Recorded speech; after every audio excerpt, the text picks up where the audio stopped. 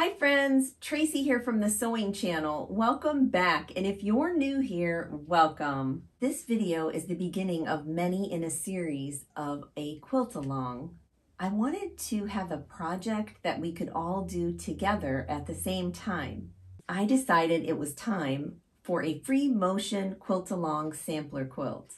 I will go into much more detail about this project during the video itself. The plan is to free motion quilt 36 quilt blocks and then connect them together with sashing. Now, since this quilt isn't done yet, I can't give you a visual of this quilt, but what I can do is show you a quilt that's not finished yet that I started probably 3 years ago that has this same concept right here in mind. How many of you have bins like this hanging around in your sewing room with unfinished projects in it? I know, it's terrible, but this is an unfinished one. And all this one needs is a border and to be bound. It's sad, really.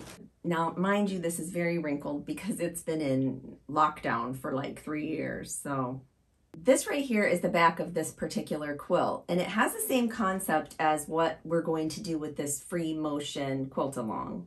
This sashing right here, it pops off this white, and so does this right here. And I'll go into more detail about this in this video. We're not only going to have the sashing going this way, we're also going to have it going this way. The free motion quilting on this, it must have been a free-for-all because I see everything in there but the kitchen sink. Now, mind you, this was when I first started, and you can tell I was excited about it with all this free motion quilting in here. I'll show you the front just because I know you're probably just dying to see the front of this quilt too, right? I know, I put a lot of work in this to not finish it, right? This right here is all improv scrappy quilting. And this is how silly I was back in the day. I took this same fabric, cut it up, and pieced it together. I don't know what I was thinking. And someday I will finish it. So I showed you that to give you an idea of what this quilt will end up looking like, but on both sides it'll be white. Now you can choose whatever colors you want. You don't have to go with white or floral for the sashing. You can do what you like and what you want to do.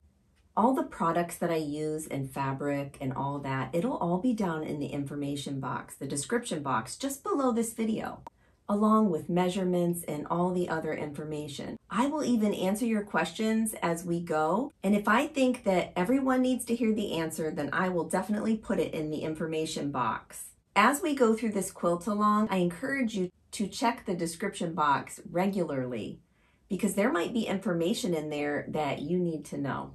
I will release 1 video a week, possibly 2, depending on how my schedule goes. In each video, I'm going to try to have 2 quilt along blocks in it. It all depends on my schedule on what day I'm going to post these videos. Now, if I can get enough done ahead of time, I can give you a solid day. I will keep going until I get to 36 blocks. Not quite ready to take the plunge into a quilt? Do some practicing with this free motion quilting hack that I came up with. And then be sure to come right back here. I'm so excited about this quilt along. I may just finish this quilt this week. Now this quilt along, it costs absolutely nothing, but it would help if you were a subscriber and you hit the like button. Are you in? I hope so. Let me know down in the comments with hashtag free motion quilt along. Enough talking already. Let's get busy quilting together. I will be using a 8012 top stitch needle by Superior Needles. They are titanium coated. I will also be using Superior thread called So Fine. It is a 50 weight 3-ply polyester. For this sampler quilt, you are definitely going to need a marking tool that disappears. Now this one is a Fine Point by Dritz, and it comes out in blue. As you can see there, I'm testing it. And just with a spritz of water, it disappears. It's really nice. And we're going to need that because we're going to do a lot of designing. I recommend cutting out all of the blocks that you'll need ahead of time. For this quilt, you will need 72 white blocks at 12.5 inches square. I used Riley white for mine. That's 36 for the front and 36 for the backing, since it's a quilt as you go quilt. You will need 36 12.5-inch squared pieces of batting. I used warm and white. When free motion quilting, sometimes things can get a little out of hand, so I like borders and guidelines. On each one of the front of the blocks on the white piece, I'm going to measure in 3/4 of an inch on all 4 sides, and then I'm going to mark it with the disappearing ink. I'm also going to recommend to you that you mark these just prior to free motion quilting them, because I've in the past had a problem with these marking pens if I mark something ahead of time and then set it aside and forget about it. So it's just best to do it just before we free motion quilt, and then we'll also erase it right after we're done. Once I have all my marks, I'm going to flip it over, add in the batting, and then I'm going to add the other cotton white square on top of that. Make sure everything is as even as possible. I did give us a little bit of wiggle room for cutting later, but it's always good to try to be precise. And then I'm going to just pop a few pins in just on the 4 corners, just to make sure everything is nice and secure. After the pins are in, I flip it over, make sure the back is nice and smooth, and I'll adjust any pins if I need to at that point. First up in our free motion quilt along is a big bouquet of hearts, and you'll notice the star in the center. That's where I start. Typically when I sit down to start some free motion quilting, I always hand crank my needle down to grab the bobbin thread. Then I pull it out and take a couple of stitches, and then I just simply cut the thread right then and there, because I don't like to worry about it later, and sometimes that thread will just get in my way, so I cut it right away. I chose the heart motif to be our first free motion quilting block in this quilt sampler because I figured it was just a familiar shape, and a lot of you would have that muscle memory already built into your brain, hopefully. But you see here, all I did was start in the center and make one big heart shape. And then I echoed inside of it, coming down to the point, that bottom point of the heart, to close everything up. Now this is one of the reasons why I really love So Fine thread by Superior. You can literally go over this threading area several times with thread, and it doesn't build up like your normal thread would. It's really nice. So you see here, I'm going to make a big heart, and then I'm going to go ahead in the inside of it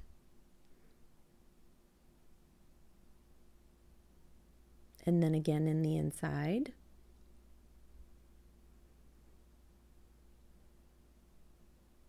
And you see here, I kind of changed directions there and I messed up a little. I was also trying to practice going horizontally with my free motion quilting, and that's a little tougher for me to get, but I try it here and there to see if I can get it. Now I messed up there. I won't fix that. I'll just keep going and you won't see it in the end. Now you can see here that every time I hit that middle area of where all those points hit on the heart, I'm building up thread there, and you can't even tell. Now I want to break out of this cluster of this bouquet of hearts and come out, and that's what I did right there to change directions of the way this heart was going. In order to do that, I had to figure out where there was more space on one side of that cluster of hearts, and that's when I just broke out and then turned it the opposite way of the heart that was right next to it. And then I just echo it and echo it and echo it and fill in with those curved lines. And anytime I got in a bind and I didn't know how to get out of a situation, I just threw in those curved lines. Here I'm showing you another mistake that I made. I accidentally echoed on the inside of only half of the heart. So what I did to fix that was I immediately went on the other side of the heart and just made a mirror image of it and did the same thing. And nobody's going to be able to tell, as you can see right there.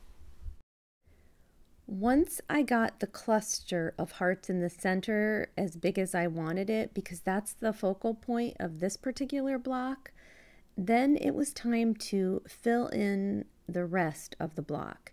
And that's what's so nice about these small quilt sandwiches for these sampler quilts.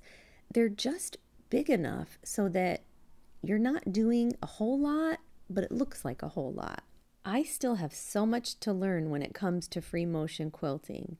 I've been trying it for about 3 years now, and just here and there I'll try to do a project, and it only keeps building and building with practice.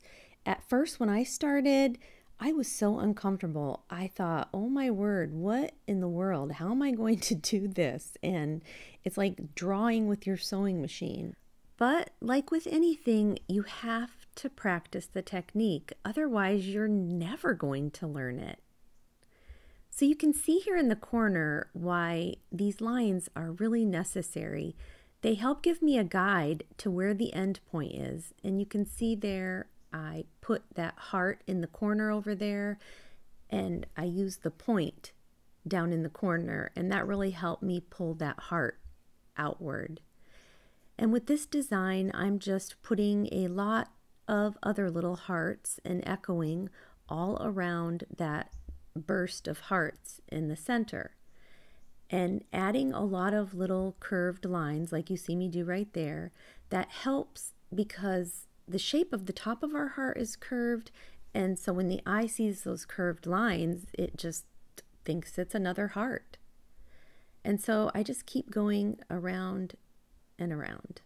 Another good reason to make sure those lines are there is when we go to connect these blocks together with our sashing, we don't want the tops of or the bottoms of our hearts to be cut off. I mean, I don't want mine to anyway. Now, after we connect all of our blocks together in the end, I may change my mind. I might want to add a little something. I don't know yet. I want you to notice in the corner there was a tiny space left. Now, I would not have known that unless those lines were on there. So I put a very tiny heart in there, which totally makes things blend.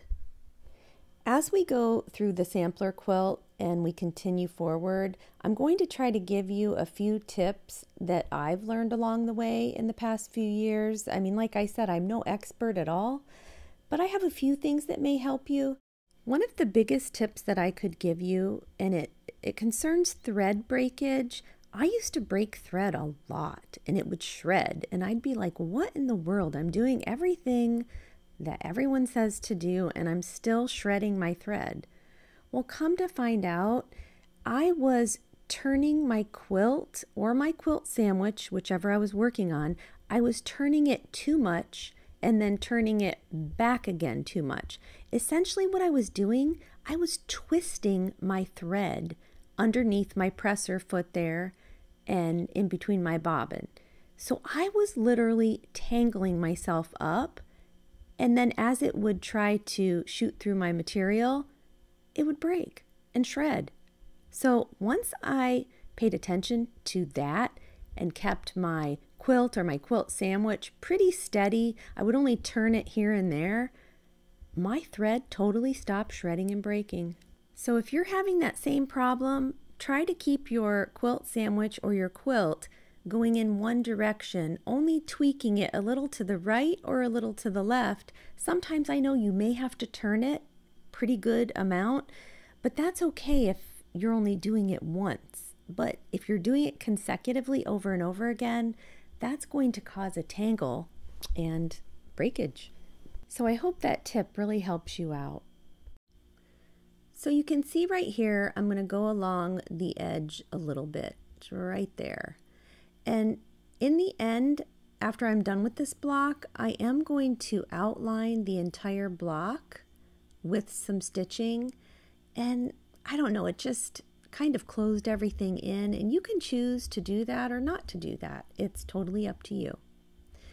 You can see here I'm in another corner position there, and I just made the point of the bottom of the heart come out of that corner, and then just echo around and fill in with some curved lines. It's been a while since I've been so excited about a quilting project, and this one has me so excited. I cannot wait to get through each and every one of these blocks. I hope you're just as excited as I am too.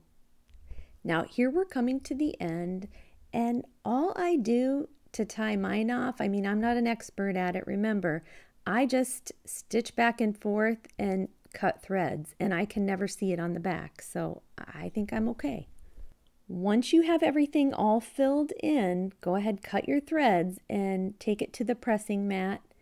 And now we're going to spritz some water over top of those blue lines, and I do give it just a very light press. Here's a good look at the finished product. It looks so cute. I'm so happy with it. Now it's time to trim these down to 11 3/4 inches square. I lay my big ruler down and I take off about 1/4 inch on 2 edges. And then I take a look and see what's left, and then I square it up from there because I want the same amount of white showing on that border all the way around. So that just kind of helps me keep things center. Here I'm just showing you with the ruler that it ended up being 11 3/4 inches square. On to our next free motion quilting design, and it's a very simple meander. And you can see at the top there I had my star starting at any of the sides. Now we're going to start it just like we did in the previous block. Drop your needle, grab your thread, and bring it up to the top. And then you're going to just start on one of the edges that you have marked, and you're just simply going to meander all around this quilt block, staying sort of in the same area and then moving to the next area so you don't have to go back to that first initial area and fill anything in. And you just want to make sure that you have about the same spacing in between each of those meander lines, and that will help keep everything nice and tightly filled. This free motion quilting design seems pretty easy and straightforward, but when you're actually doing it, it's kind of hard, for me anyways, to make those curves and go back around, because I have to actually think a little bit on this one to where I'm going to go next. And I don't know why it's hard for me, but it just is. Let me know down in the comments if any of you have trouble with this very easy quilt block pattern. You'll notice on mine that some of it is very irregular, and it's because I just am having a hard time getting it. But no worries, I'm still going to use this block in my quilt, and it's going to be gorgeous and nobody's going to even notice. I think sometimes when I try to slow down a bit, that's when I have most of my problem, because then I'm really trying to think, okay, I'm slowing down and I'm moving, and yeah, that's not working either. It's better for me if I go at about 3/4 of full speed and just think, really. I don't know, it's hard to explain. It may work better next time for me if I think of a sequence in my head, like left, right, up, down, side, other side. I don't know. Let me know if you guys have a tip on how to get your meanders even all over. I really do think one of my major problems on this particular block that I'm showing you is I went too fast. So I'm thinking that that was my problem, and maybe in a later block that I do, I'll redo this one with a twist and I can take my time, and hopefully I will have gotten better at it by then, because practice is what it's going to take to get this right. Now, if this meander turned out really, really, really bad, I would definitely chuck it and do a new one, but this one isn't so bad. So I think I'm going to keep this one, and it's going in no matter what. So I'm heading to the last corner area where I'm going to be ending, and I'm aware of it, and you need to be aware of it too. Just, you know, where you're at, and you can see the lines that we made, so you can tell how big you need to get or how small. And I did go off a little bit, but that's okay. You're not even going to see that. And then I just go back and forth and cut my threads. And here I'm just spritzing the blue away, giving it that very, very light press, because we don't want to press down all the quilting that we just did. Trim your block down to 11 3/4 inches square, just like we did on the other block, centering it up so that you have the same amount of unquilted area around the entire block. Okay, I dare you, I double dog dare you, point out my mistakes. No, don't do that, because I can see them too. So here's our two blocks right here. Aren't they pretty? Oh my word. But what's going to make them even prettier is some sashing. Now this was my sampler of my sampler quilt. And my 4-block sampler, it got me so excited. I knew what fabric I was going to be using for the sashing. It was going to be my ultimate all-time favorite fabric, Julia's Garden. Here I'm auditioning the fabric to see how it would look as sashing between my 2 blocks, as if I would think that it would be anything other than beautiful, right? This quilt is going to be the best of both worlds for me. Dense quilting over all white with the sashing of this fabric print. Oh my word, this quilt is going to be gorgeous. And since we'll be cutting strips, you'll probably notice that I'm going to be fussy cutting some of this fabric, only because some of the areas are too white in the fabric print, and I don't want just a strip of white with a few green leaves. I want that actual print in there. I am cutting 1-inch strips at length of fabric and 2-inch strips at length of fabric. Here's a cutting tip for you. You can see I add that ruler off to the right, so that way I don't have to move my fabric back and forth along the edge to cut it. And I just keep that one ruler stationary, the one on the left. Take your strips over to the pressing station and give them a hot press. The 1-inch strip first, I'm pressing there. And then with the 2-inch strip, you're going to fold in half and then press it, giving it a really nice crease. The 2-inch strip will be visible from the front and the 1-inch strip will be visible from the back. Since that 2-inch strip will be on the front, I need to figure out which side is more pleasing to my eye, and it's that side, of course, with that pink rose on it. So I'm going to place that pink rose, we'll call it the right side, hitting the right side of the heart block. And you see here how when I fold it back over, it shows. And then since I'm fussy cutting it, I did have some waste, but I'm saving those scraps because I love this fabric that much. I'm going to save every little bit of scrap. So once you cut the ends, because it's going to be roughly, I'd say 12 inches or so, go ahead and make your cuts. If you're just cutting to give you some wiggle room, you're going to take your pins and pin that right on the edge of that quilt block. Now I'm taking that 1-inch strip and figuring out which part of that strip I want to be visible on the back, and then I'm going to make a 12-inch cut of that.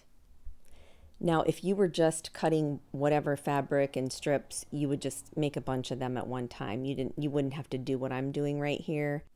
So take that 1-inch strip and you're going to place the right side of that 1-inch strip to the back of that quilt block, just like you see me doing here. Once I have it to where I know that's where it's going to go, then I flip it up and around just like that. So now I'm actually looking at the back of this quilt block right now. So I'm just going to even everything up and take the pins out and repin it so that all of those layers are together. This quilt as you go sashing technique is really easy. The only thing that you need to pay special attention to is sewing a perfect 1/4 inch stitch right here down along this line that I'm pointing to. That is very important because once we meet these 2 blocks up together, they need to butt right up against each other. We don't want any gaps. You can always draw a line on your fabric if it helps you keep that 1/4 inch. I learned a few years back when I was using this technique and I didn't sew enough of a 1/4 inch that I had a huge gap between my batting in between my blocks, and it was not good. Next, take it to the pressing station and press the 1-inch strip up. away from the block, giving it a nice crease so it goes that way. Now take your other quilt block, the back of the quilt block or the wrong side of the quilt block, however you want to say it. That back goes right on top of the 1-inch strip. So the right side of the 1-inch strip goes right up against the back side of the other quilt block. It sounds so confusing when I say it, but I hope you all know what I'm talking about. Go ahead and put some pins right in just like you see me do right there. And we're going to take it to the sewing machine and again sew another perfect 1/4-inch seam. Only this time when I put it in my sewing machine, you see I flip it over so that I'm stitching onto the white quilted area and not the other side.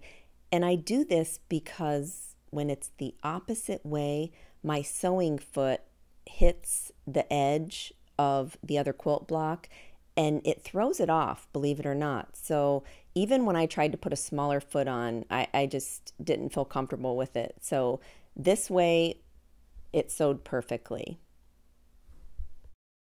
Here you're looking at the back of the quilt now in that 1-inch strip. Look how nice everything is connected. And when I flip it around, now you're looking at the front where that 2-inch strip was. Now I want you to notice something here. See the opening? This is where the batting needs to butt up against each other, just like you see me showing you right there. You see there's barely anything in between, just barely anything, and they're butting right up next to each other. That's exactly what you want. I give it a hot press right there, and then I flip that 2-inch folded strip up and over, and I give it a good hot press so it's going in the direction that it's supposed to go, and it's going to cover up that seam where those two pieces are butt up against each other. And then I give the back a hot press as well. When I flip it back over, I put a few pins in the front, just tacking down that front flap so that it's easier at the sewing machine. After everything is pinned down, take it to the sewing machine and put a top stitch right along the very edge of that opening. And then you're going to flip it around and sew a top stitch down the other edge, the closed edge of the front.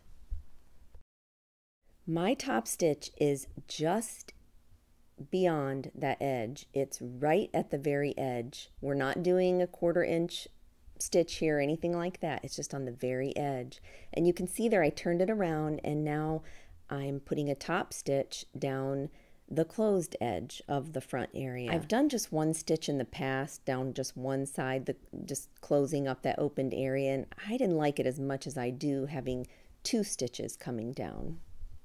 I just love this. I don't know. I don't know if it's my fabric that I love or the white quilting. I think it's just both. These are both my favorite things, and I'm loving how it's all turning out.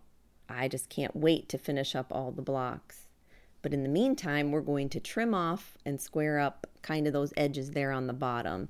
And then you end up with this beautiful, beautiful couple of blocks here.